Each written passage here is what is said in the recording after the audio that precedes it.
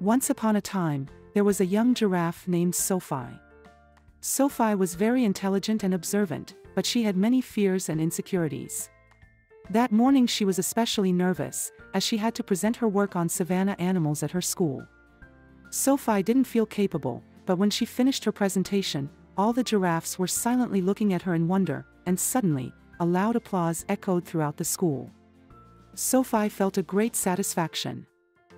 The next morning, when Sofi got up and looked in the mirror, she noticed that she had grown a little.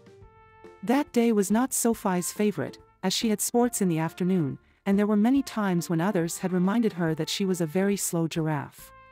On her way to the activity, Sofi saw a group of young giraffes playing ball. One of them threw it very far and another smaller one ran after it to retrieve it. Immediately, Sofi realized that it was heading towards the cliff and ran after it to save her. No matter how fast Sofi ran, she couldn't catch up and the cliff was getting closer and closer.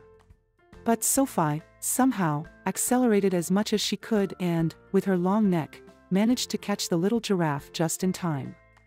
All the other young giraffes ran to hug her and told her how fast she had run to save her friend's life. The next morning, Sofi looked at herself in the mirror again and noticed that she had grown again. On her way to school, she met an elderly giraffe who was heavily loaded. Sofi accompanied her home and helped her with the shopping bags.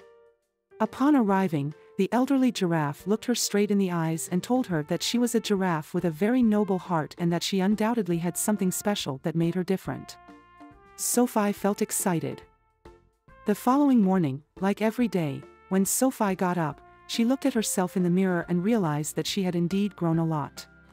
But, in reality, it was not Sofi who had grown, but her self-esteem.